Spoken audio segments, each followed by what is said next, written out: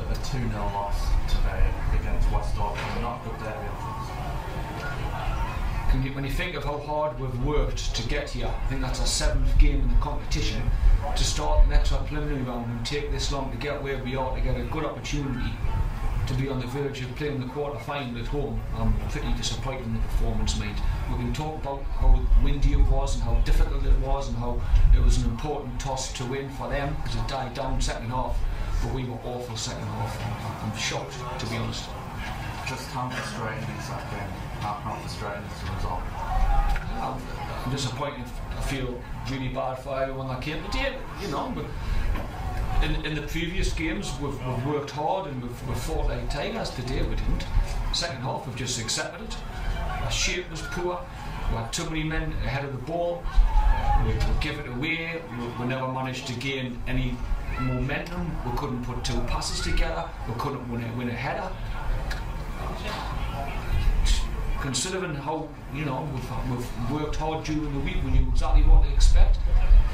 Individuals were poor, which led, you know, disappointing. I'm pretty shocked at this minute, to be honest. What do you think was the difference between the two sides? First goal's important. Obviously we've made a mistake. Jack's, it happens, it's football. It's gone in, you know, didn't want to make that mistake. Obviously we all make them, it's happened.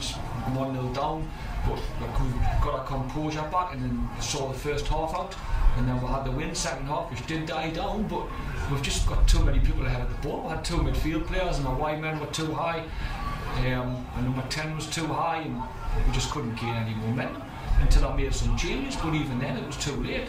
Just individually and collectively were poor, but I give them credit. They had a second half. I thought West Auckland were excellent. I thought the back 4 won every header, the midfield won headers, they won tackles. They fully deserved the win. I've got no issues with that. Jack Donkey and Jack Robson both came off of injury worries. It looks like Jack's got an injury worry, aye. It looked definitely.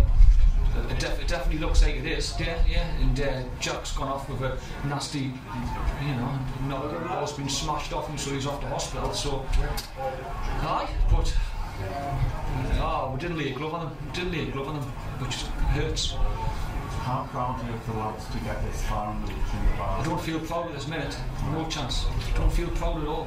You know, we had the players out there that do way better than what we've seen today. I don't feel proud. I don't really think it's a massive achievement what we've done. We've got the players in there. The club's backward. We've got the players. We should have gone as far as we've gone.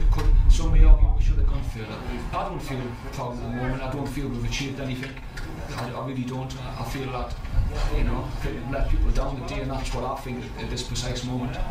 How important is it that you put this result behind you going into next week? I've told them, I've said I'm not having it, you know. I'm not having the league petering out. I'm not having underachieving footballers. No chance. We're better than what we've seen today. I'm really disappointed. I didn't enjoy the afternoon any more than what the supporters did. Going into next week, obviously we're playing West Auckland again. We're expecting another tough game. Of course it is. Every team's tough in this league. We've got to be way better than that. Way better. Thank you very much.